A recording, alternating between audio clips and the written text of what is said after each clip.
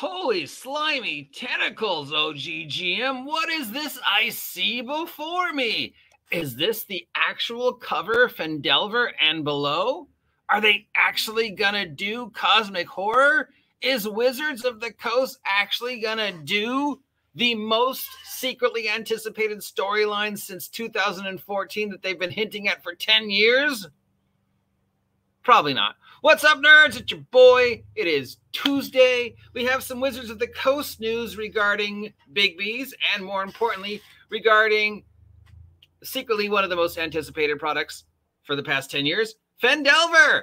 And below, the cosmic horror conclusion of the past 2014 to 2023 storyline that has weaved its way through every single official D&D adventure product, even though it is never mentioned, brought up, or has never been resolved, even when they said they were going to resolve it in Rime of the Frostmaiden. But they've been hinting at it since day one. The mysterious black obelisks that have haunted multiple D&D adventures are finally going to be resolved in the super duper expansion of the best Wizards of the Coast product for 5e Wizards of the Coast made, and the most popular and the most highly regarded, the Minds of Phandelver. It's kind of pathetic that, with the exception of my self-loving Tomb of Annihilation, pretty much pound for pound, Minds of Phandelver, the companion adventure that came with the first box set, is considered the best thing Wizards of the Coast did for 5e. It's like Minds of Phandelver, Storm King's Thunder, a couple others. I don't know. I don't think anybody else rates Tomb of Annihilation as high as I do. Most people think Tomb of Annihilation is a joke. I love Tomb of Annihilation. It's just a setting I absolutely love. I'd use it for other games if I ran a, whatever. So we have some news on the Shattered Obelisk. So the first off, this is a ridiculous title. So the full title is Phandelver and Below, the Shattered Obelisk. And it is the sequel continuation of the story started in the Lost Mine. Why are you beeping me? Oh, okay. Something just got delivered to my door. Nobody cares. One beep is enough. 5 is too much. So this is the cover. Well, this isn't the cover you're going to get. This is the cover you're going to get if you paid the extra money for the deluxe. And in it, we talk about, they talk about the larger mystery that was hinted at in Minds of Phandelver, of course, the obelisk that has been found in at least, well, I mean, it's in Tomb of Annihilation. It's in Princes of the Apocalypse. It's in Rime of the Frostmaiden. It's mentioned. So since 2014 till today, they have been hinting at these black obelisks. They show up in several articles, several adventures, several pictures. They were never explained. We were told they would be explained in Rime of the Frostmaiden. They weren't. Finally, now here at the end of the 2014 to 2023 arc, the 10-year as 2024 D&D 50th anniversary opens up, they're going to resolve the story of the obelisks and the number one theory that the obelisks are connected to our boy Vecna, and of course 2024 being the year of Vecna again. As this Vecna storyline that they've been hinting at is going to be how we transition from 2023 5e to 2024 5.5e or 6e. So the creators claim it's going to contain body horror. It's going to contain cosmic horror. It's going to contain new monsters. It's going to contain nightmarish images like Tentcale Cow. I love you, Tentcale Cow. But it's also going to be kids safe. It's going to be kid safe. At least the first couple chapters are kid safe. But then the last chapter switches over to full-on Cthulhu-esque body horror. Or as Cthulhu-esque body horror, a Wizards of the Coast project could sound. Now, on paper, especially after the 10-year build, this sounds awesome. Especially if you've never had a chance to grab Minds of Phandelver. They're going to completely represent Minds of Phandelver, all new and updated with all new 5e stats, which will be totally pointless in January. And then they're going to continue the story, and it's going to get spoopy. It's going to get body horror. It's going to get cosmically nightmarish. They even say you need to have a session 0 for this one, and that the last chapter, it gets into true horror. Now, yeah, after the buildup and after reading this, I'm like, I'm excited about this. But then I remembered This is Wizards of the Coast. And this is the exact same level of excitement we had going into Journeys to the Radiant Citadel, where everybody was like, oh my freaking God, this is a great idea. All you have to do is take Babylon 5 and Deep Space Nine and reskin it as D&D. Bam, work done. And then we got Tales from the Radiant Citadel, and we were like, what is this piece of crap? This is awful. Spelljammer is awful. So on paper, this sounds amazing, especially since they're telling us straight out, this is not kid safe. But then in the very next part of the article, down here, they talk about how the first couple levels of the book are kid safe. And it doesn't really get awful to the last one. Okay, so, but then again, it then also says we are providing guidance to tone down the horror if the horror is too much for you, and if you need to take something out or not. And it says, well, you need this dial down because the last chapter is not family friendly as written and would need to be adjusted for a family campaign. Another option, we could just run the first 3 chapters for kids and save the rest for the adults. It is definitely a read before you run campaign, said Harmon. A session 0 is also recommended. So we can expect at least 1 chapter of safety tools and how to run a cosmic horror adventure using 5e safety. DMs are also given options on how to handle this. If the group has already played through Minds of Phandelver, players can continue their original characters and get a refresher from the start with new material, or could start over with new characters in the reworked original adventure. There's a distinct endpoint to the old material and starting point for the new material that DMs allow to handle it however they want. It's relatively family friendly, but it's also horror.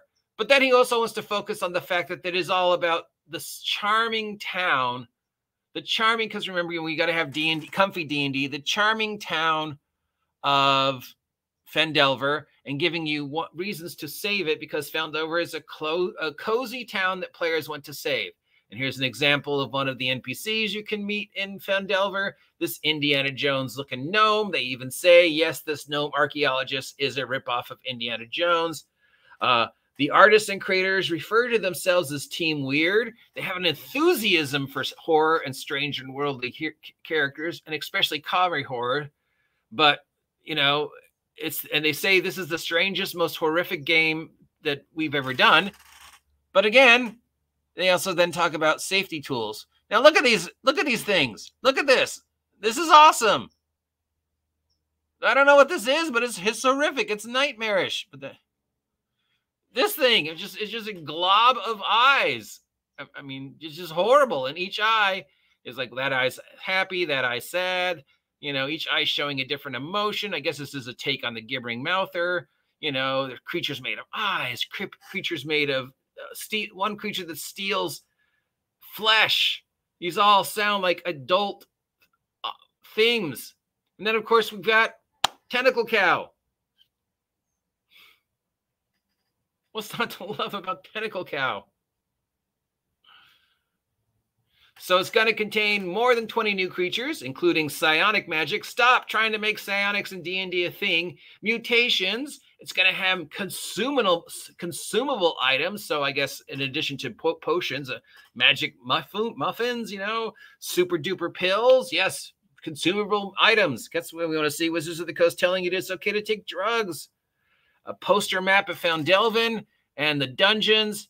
Awesome. And then just tentacle horror. Pages and pages of family-friendly tentacle horror.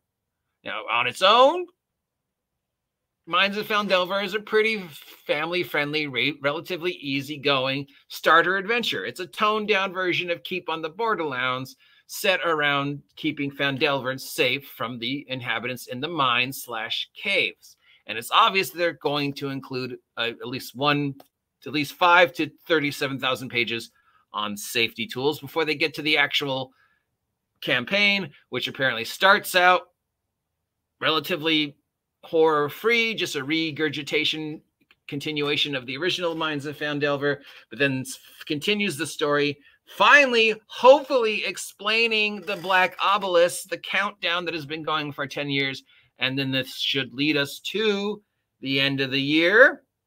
And then 2024, D&D 6e starts with the Vecna storyline.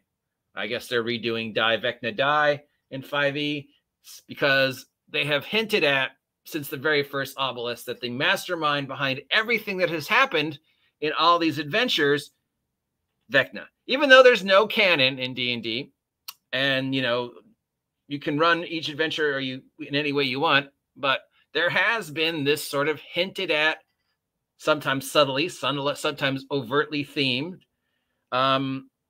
suggestion that throughout, from, you know, Minds of Phandelver all the way up to the most latest adventure. I'm not talking settings like Spelljammer or Witchlight. I'm talking adventures like Rime of the Frost Maiden and Tomb of Annihilation and Storm King's Thunder and Princes of Apocalypses, that there has been this underlying connection with these obelisks, and they all roads lead to our boy Vecna. He is the secret mastermind, and he is the secret mastermind that is going to jumpstart 2024 D&D, with Minds of Phandelver being the last adventure of the year, because Planescape is an adventure, it's a campaign setting, and the Deck of Many Things book is not an adventure. It's just a book of more random magic items and table. It's a splat book like Tasha.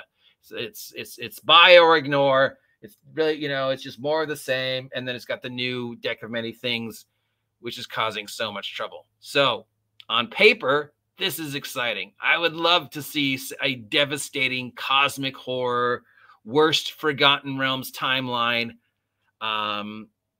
introduced as a way to how you explain the transition from 2023 D&D to 2024 D&D, and how you explain the transition from Forgotten Realms centric to world agnostic. And we're going to use the next, you know, 2024 to 2027 to kind of hint at other worlds and revisit them. But mostly the main storyline is going to be just sort of about world agnostic, multiple adventures, multiple settings, multiple planes, and throughout all of it, Vecna and the cosmic horror of these things. But then again, they are obviously going to have at least one section, if not more, on safety tools and on how to dial down the horror to make it even, you know, more safe than D&D horror already is, or, you know, and then, because it sounds great on paper, and we know Wizards of the Coast batting average from sounding great on paper to actual product is 0 for 40. If we're going to compare this to the last thing, you know, Radient Citadel, which was just a huge disappointment, the final product will probably be tentacle horror, but safe and cuddly. Oh, those aren't tentacles. They're candy canes. That's not a horrible chaos monster. That's a cupcake. Dun, dun, dun, dun, dun, dun. And turns out Vecna is working at the IHOP because it's Wizards of the Coast, and Wizards of the Coast thinks that's what we want. So we can look at this and go, yay, tentacle horror, cosmic horror, D&D. But then in reality, we're going to go, yeah, probably the whole book will be more about things like this. And then Mackenzie can come out and say how she canonically created cosmic horror for D&D because nobody else did it before her. I created D&D before anybody else did. I created cosmic horror. Mackenzie did. Yeah, we're Team Weird. We're the first people to ever do tentacle horror, body horror for a D&D game. Call of Cthulhu, never heard of it. We did it first. Look at it. Yeah. Still, the art looks awesome. I mean, obviously, we're not going to get that art. You'd have to buy the extra special super deluxe book to get the art. Speaking of art, did you hear that the final release of Bigby's, when it hits the shelves, has been cut? It has been cut down in pages. Why? Oh, because these 70-plus pieces of useless art are being investigated, and they've had to replace them or completely remove them. So it seems Wizards of the Coast got caught in their own trap, and now they're having to put up or shut up. So when the final physical product of Bigby's hits the shelves, it will be less than what they originally said it was going to be because of art and because of controversy. And apparently a couple of the feats are a little questionable, and people are already going, I don't know about that feat. It feels a little, uncomfortable. So yeah. Now, if you have the digital version that's been available since whenever, you're fine, right? It's not like Wizards of the Coast can go into the digital version and change it without telling you. Oh, wait, yeah, they can. They literally can. You literally gave them the permission. Isn't it great that you can rent space on D&D Beyond for $30 a month so you can buy a product that isn't physical that you can only access as long as you continue to pay the $30 rental fee, and that Wizards of the Coast can go into that product and change it any time they want without telling you. So even if you're like, oh, I've already got the digital version, I don't have to worry about them changing it. No, they're going to change it. They can literally go in and change it and not tell you. So those questionable feats, which I don't know what they are yet because the rumors don't say, they could be gone and the artwork's going to be gone. Now, if you have the physical product, well, you're going to get the regurgitated, re-edited, safe product. And if somehow you're that people who claim they had it even before it was on the shelves, like the people who claim they had Disney Lorcana even before it was on the shelves due to magic,